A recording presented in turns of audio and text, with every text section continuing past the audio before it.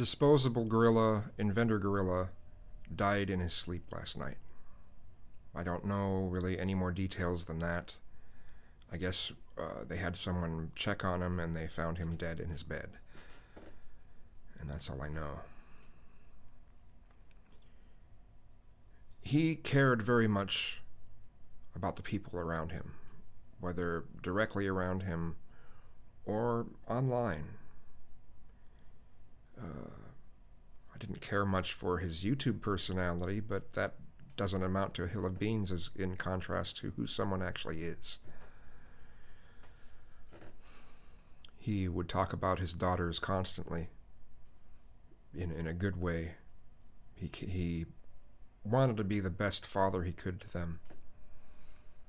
And I wish his family the best. I hope his daughters are able to be in a decent living situation in his absence.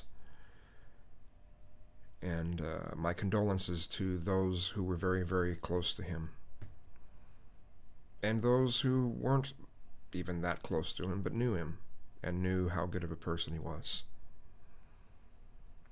Rest in peace, Inventor Gorilla, Disposable Gorilla. Rest in peace.